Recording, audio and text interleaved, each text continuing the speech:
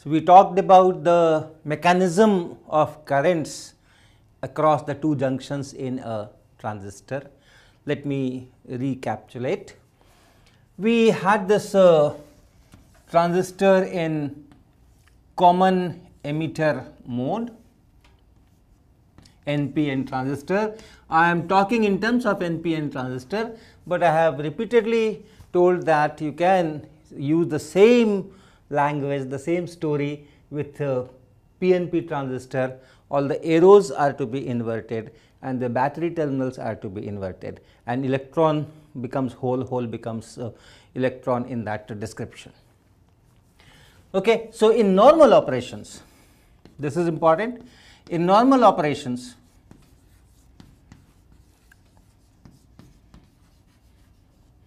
this base emitter junction, this is forward biased,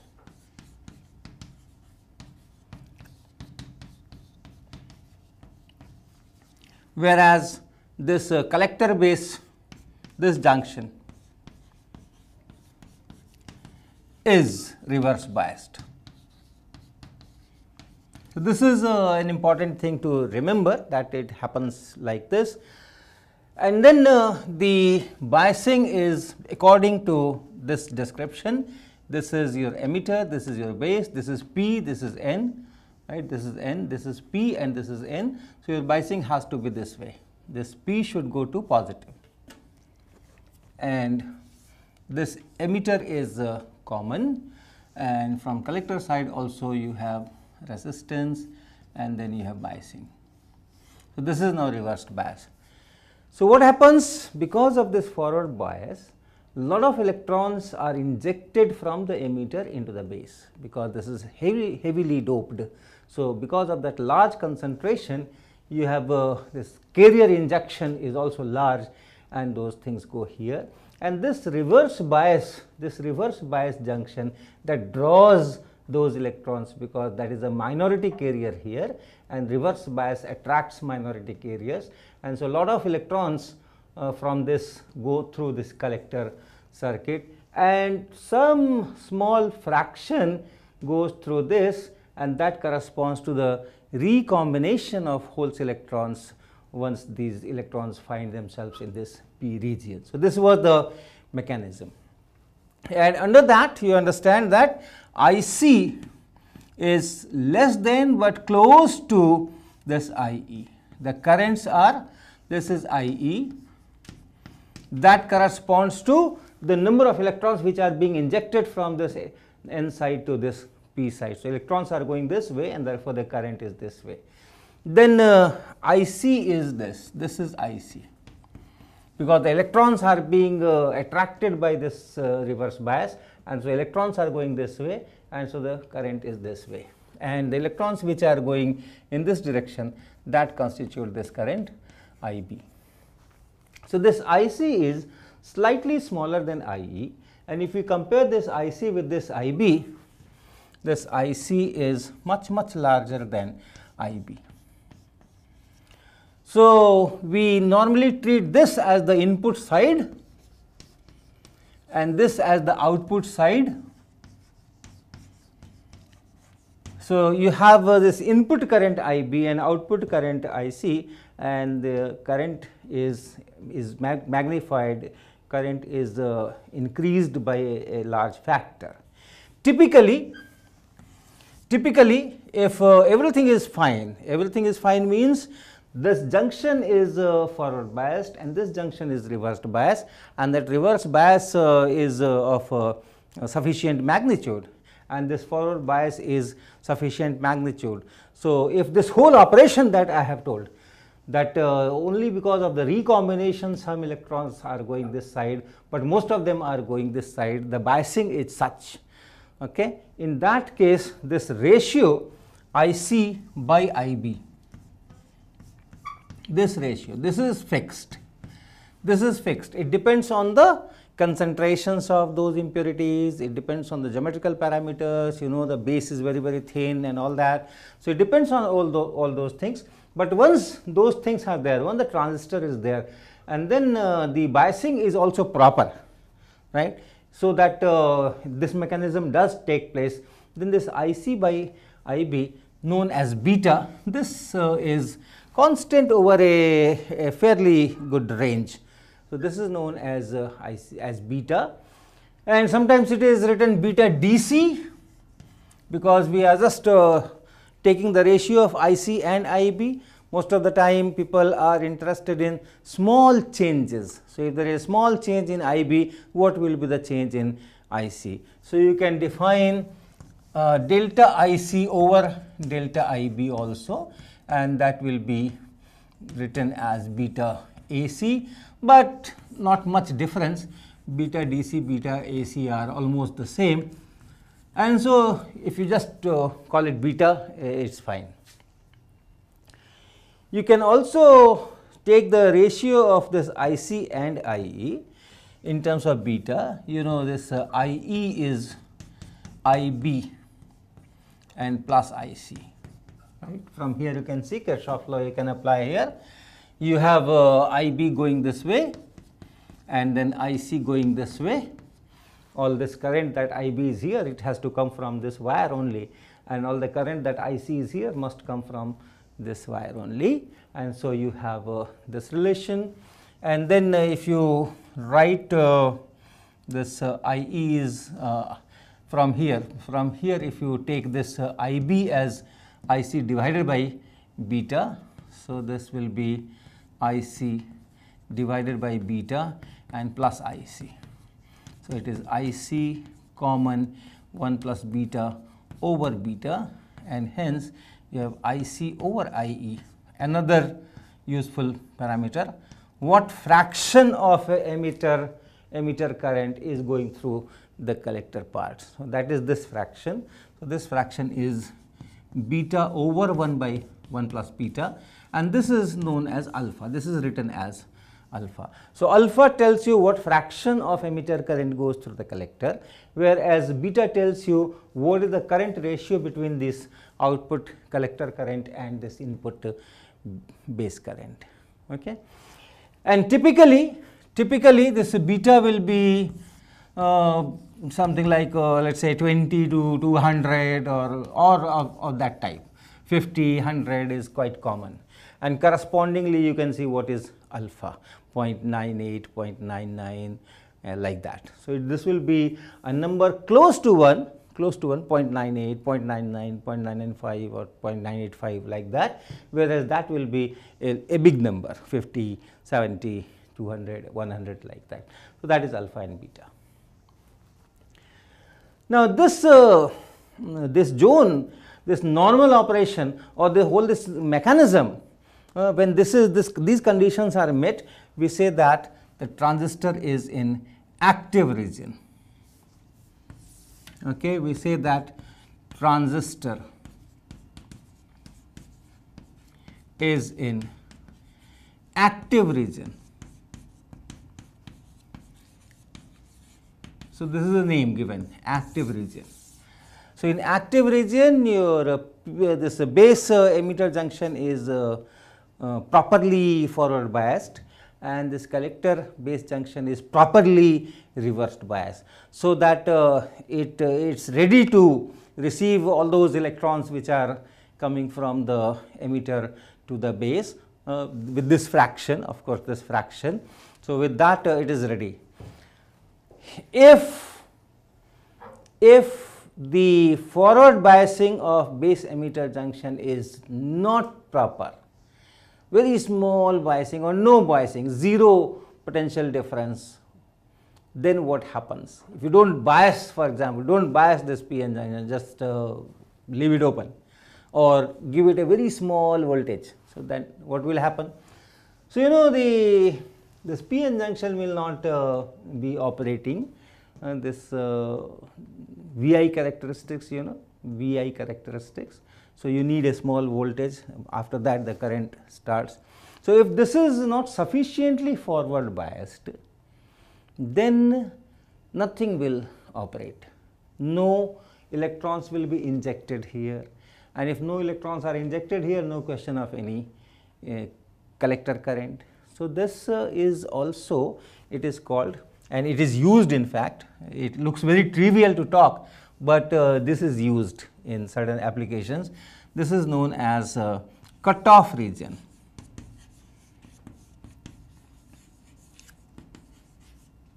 Okay. So, cutoff region means no current, IC is 0, and here IC is beta times IB. And there is one more important region, and that is when the base emitter junction is forward biased properly. So, you do have a large number of electrons going into the base, correspondingly there is an IB. But the collector base junction is not sufficiently reversed bias. Okay. If you apply some, say, 5 volts, 10 volts, 8 volts at this collector base junction, good. So, whatever electrons are coming, correspondingly that alpha factor is there. So, that alpha times those are drawn into the collector. But what if the biasing of this collector base junction is very small, is weakened? We apply a small VCC here. This is VCC, remember, this is VCC. So, if there is a current here, you have VCC, there is a drop, voltage drop here. So, finally, the voltage from here to here may be, this voltage may be small, right. If you have a good amount of IB, and suppose beta times IB is IC, so that much current is going from here. So, you do have a potential drop here. So, the potential between this C and E, VCE, that will be VCC here, and minus this, if you call it RL, minus RL times IC. So, at a certain, in certain situations it may so happen that this current IC is large and this drop VCE is small because of this. And if this VCE is small, remember, you also have a drop here. So, your this PN junction, this base collector junction has to be reversed bias. So, it should be more than this voltage, and this voltage is more than this voltage, and therefore, this difference should be this one and plus this reverse bias. So, if this VCE becomes small, then this base collector junction may be hardly reversed bias or zero bias, or in certain conditions may be forward biased. In that case, this mechanism will not work, and then this beta times IB, IC equal to beta times IB, this relation here, this will not hold, because the collector does not have capability of drawing these many electrons, right. These many electrons it cannot draw, and therefore, we say that it is saturated. The transistor is saturated. The collector efficiency of drawing electrons from the base in the case of NPN transistor, it's saturated, it cannot draw anymore. If you increase IB, proportionately IC will not increase, because the collector is not ready to receive all those electrons, draw all these electrons. So, if that happens, that is known as saturation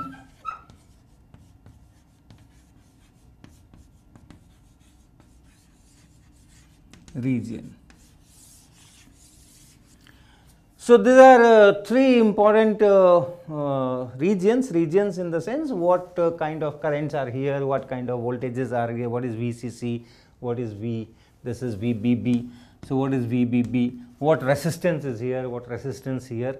So, these things will decide whether we are in active zone, where both the junctions are okay, and then our relation, this relation takes place. And then we have this cutoff region, where the forward biasing of base emitter itself is weak, and therefore, nothing is happening, that is cut off. And then we have this saturation region, where you have current is there, this current is there, is active, the transistor is active, but then the capability is saturated, capability of drawing more electrons here is saturated. In that case, this IC will be smaller than this beta times IB, and if you increase IB, this collector is not ready to respond. So you do have some kind of a constant current after that. So this is these are the regions. So let us now take up what we call transistor characteristics. Characteristics, you know, for p-n junction you draw that IV characteristics like this. Okay, IV characteristics.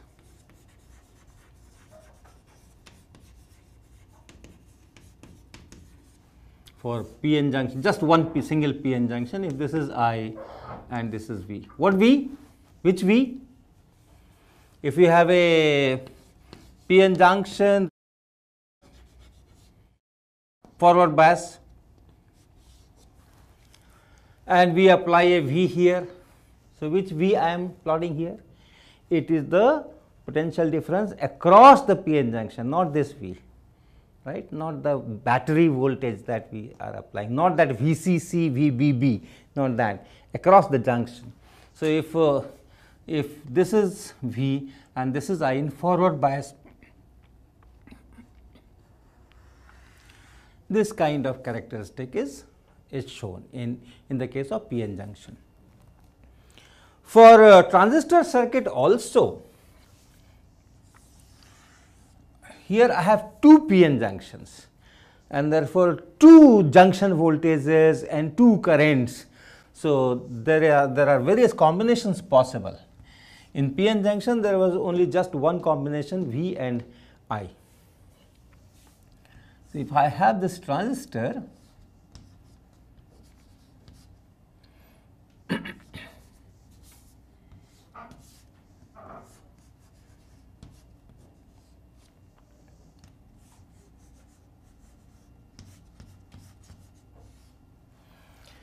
and then I have this input side, this output side, then this is base and this is emitter, and you have VBE, the junction potential difference, the voltage across the junction, we write VBE. So VBE if I write here, and then the current IB which is there, this is current IB. So if this is current IB, it will look like this. It will almost look like this. If this junction was not there, of course this is a p-n junction and it should be this characteristic. What is the effect of this collector here? The electrons which are coming, only a small fraction is going. Okay, a small fraction is going. So if this collector was not there, perhaps this would have been in milliamperes. But since the collector is there and it's drawing a large fraction of electrons on that side, so this current will be reduced. So the difference will be that the scale here still can be in microamperes. In a normal p-n junction like this, when we draw forward bias, we write in milliamperes. If I reverse it, reverse bias, then on this side we have in microamperes on this side. The scale on this side we draw in microamperes, this side we draw in milliamperes. But in this case, the shape will be the same, but the values will be different. And this is of course the same, 1, 2, whatever, 1 volt, 2 volt. If it is silicon, you know, 0.6 is the 0.6, 0.7 volt is that barrier, and so it cannot exceed that. So this is the kind of characteristic. This is known as input characteristic.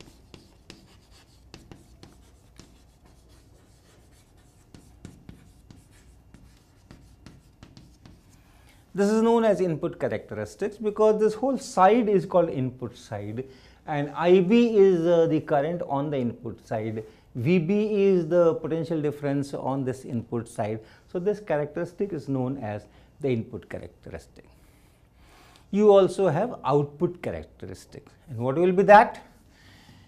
Current is IC, and then this VCE, this V and this E. Since we are controlling this potential difference, we are not writing VCB, we are writing VCE. So, if you draw curves of this IC collector current, and here you have VCE. By the way, in this particular case, VCE constant.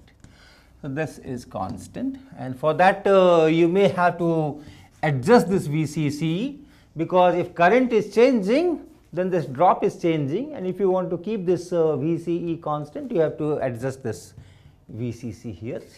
In the output characteristic, IB is kept constant. For one particular curve, there will be one IB, and to keep this IB same, we are now changing this VCE. So, maybe we will have to readjust this VBB, but not really much. Okay, so let me start with a good amount of this VCE here, and let us say something around 5 volts or 6 volts or like that. So, if this is, let us say 5 volts. So, I am in the active region, I want to be in the active region, right. Cutoff region, there is no characteristics. So, active region, in active region what will happen? The collector base junction is sufficiently reversed bias, so that it draws that beta times that current IB. So, it is drawing this much of current, let us say, or I have to draw more characteristics. So, let us say this one here, this much, this is the IC, this is the value of IC. What if I make this 5 volt 6 volts? If I increase this biasing here, so that this VCE increases, so it is more reversed bias, what will happen to the current? Since I said that is already in the right region, is not in saturation or like that, so it is drawing maximum number of electrons that it is supposed to do for a given IB. For a given IB, suppose beta times IB should be IC, and it is doing that. That means all the electrons which are being injected here, right, that fraction beta is taken up by the collector, and it is reverse bias, sufficiently reverse bias. If you increase more, nothing will happen, because it is drawing the maximum number of electrons for which this is made. So, just like in reverse bias in this junction, single PN junction also, in the reverse bias the current does not change unless you come to the breakdown as you increase that reverse biasing. Why? Because you have that potential slide, and then the electrons which are here, they are taken up in this side by the electric field. So, whether it is this much or it is this much does not matter, So, the current only depends on how many electrons are available for this drift in accordance with the electric field. So, that decides the current. Similarly, here if I increase the reverse bias, it is already drawing whatever is available, and therefore, not much will change, and this will be almost a flat line on this side. And if we reduce this reverse bias, if reduce this VCC, if you reduce this VCE and you reduce this VCB, see, if this is reduced, then at a certain stage it may not be able to draw beta times IB current, because it may not be able to draw that fraction of electrons into it.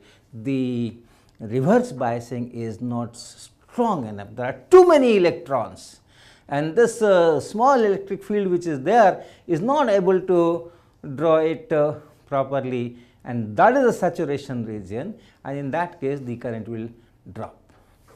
So, in that case the current will drop. If VCE is 0, suppose VCE is 0, suppose this is forward bias, fine, it is going here, electrons are being injected here, but suppose this is 0, what will happen? If this is 0, VCE is 0, then VCB will be positive, forward biased, because remember this P, this is N and this is P and this is N, and this junction is forward biased. So with respect to this, it is at a positive voltage. So with respect to this, if this is 0, then with respect to base, this is also positive. And so you don't have reverse bias, you have in fact forward bias, and it will not draw electrons from there, and these are lightly doped, they themselves are not going to give sufficient significant current. So this will be almost 0 here. And if this is not 0 but small, if this is not 0 but small, then you will have a very small forward bias to start with. This forward biasing will be decreased. If this potential is same as this potential, VCE is 0, then I said that this is forward biased, because this is forward bias. So from here, these two are at the same potential, so it is more potential than this and also more potential than this. So P in this junction is forward biased. If you slightly increase this VCE, then the forward biasing will be reduced, and at some point 1 volt, 0.2 volt, this will become 0, and after that it will become reverse bias, slightly reverse bias, and then the reverse bias will increase. So what do you expect? The current will be 0 here, and then it will slowly increase, and then when this potential reverse biasing is sufficient, then it will join here. So this will be the kind of characteristic. And what if I increase IB? If I increase IB, if you are in this region, this is the active region where it is flat, this is the active region, you have sufficient reverse biasing here, and of course sufficient forward biasing is there. That is why you have this. So if you go for a higher IB, then this side will be all right, since it is at 5 volt, it is ready to accept even more electrons. So that same fraction beta will be maintained, and you will have a current like this. And once again, now you have a larger current. So if it's saturated here, it will saturate slightly shifted here. Okay, because you have more number of electrons, to draw them you need a little more reverse biasing. So this will be shifted here, and it will look like this. It will look like this. If you further increase IB, it will go like this.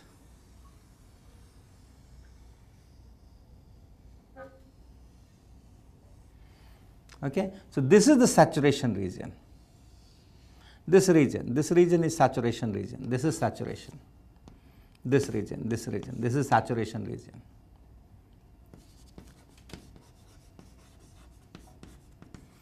This region is saturation region, and this is active region, this is active region, no problem. So this is known as output characteristics.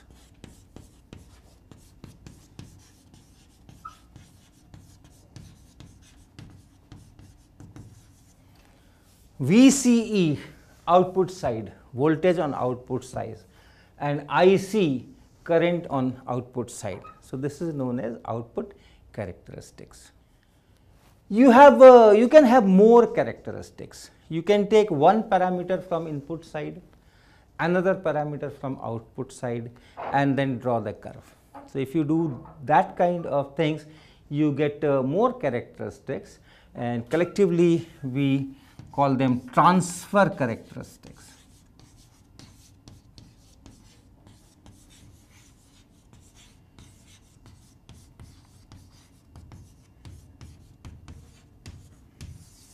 There may be many combinations. We will perhaps talk one of the transfer characteristics in the next lectures, and then we will go for some applications.